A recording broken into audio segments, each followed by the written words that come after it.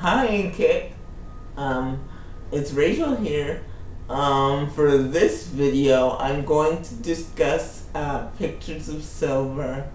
One of the novels I put up about a month ago, I would think.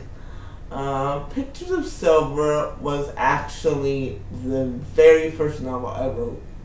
I wrote it when I was 21. That was quite a few years now. I'm almost 33. So now as I think back, I think,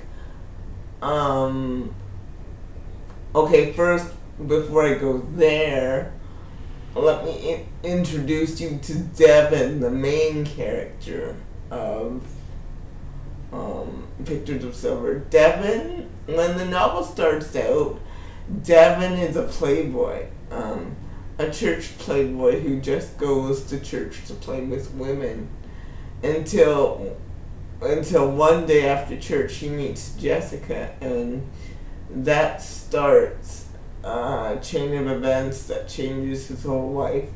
He eventually comes to Christ, and after he does come to Christ, him and Jessica get more serious, and there's some ex-girlfriend drama in there, and it's all good, and it's basically about how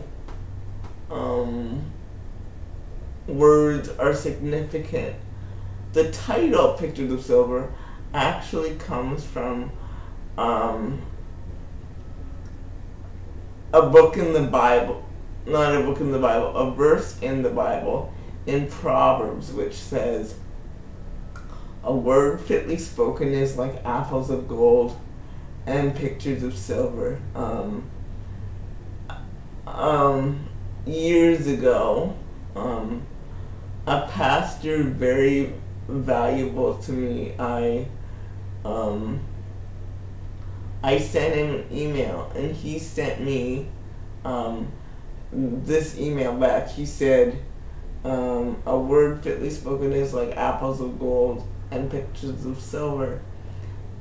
They're very valuable to me. So that affected me so much that I incorporated it into the title. And the themes of Pictures of Silver is basically sexual purity and just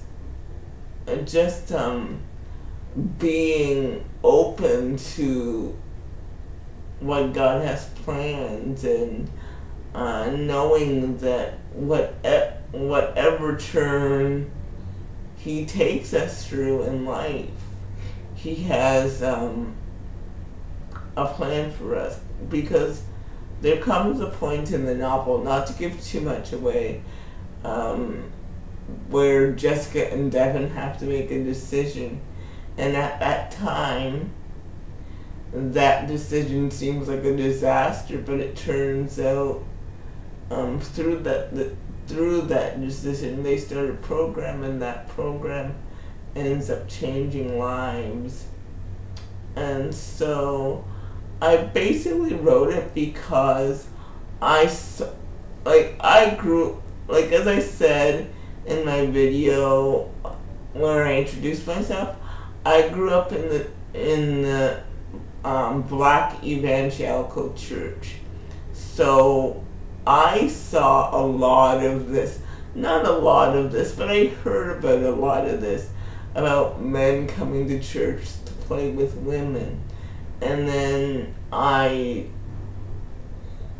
thought it would be an interesting backdrop for a story. So when you come to this novel, because I got a comment on one of my reviews, like, the grammar needs some work and whatever. It's not that. Pictures of Silver, at the beginning at least, is meant to be urban. Devin is African Canadian American, black in other words. So I try to make the language in Pictures of Silver fit his characters. So that's why you would see some of the funny grammar and all that stuff, because he's hood, and as you go through the novel, his grammar changes. What else can I say about Pictures of Silver?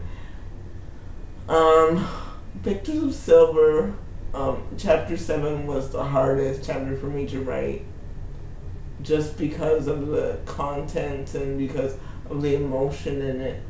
And I, as a writer, love to deal with hard issues, hard stuff.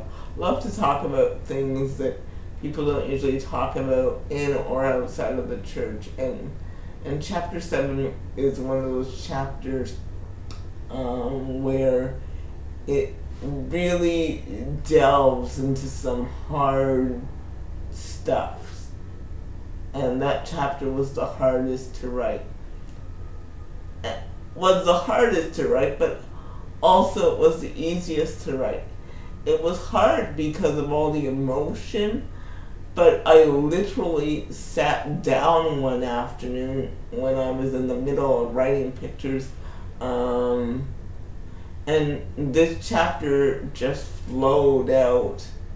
So it was hard emotionally to write because of all the emotion it took for me to go to the places where I had to go to write this novel. But it was easy because it flowed well.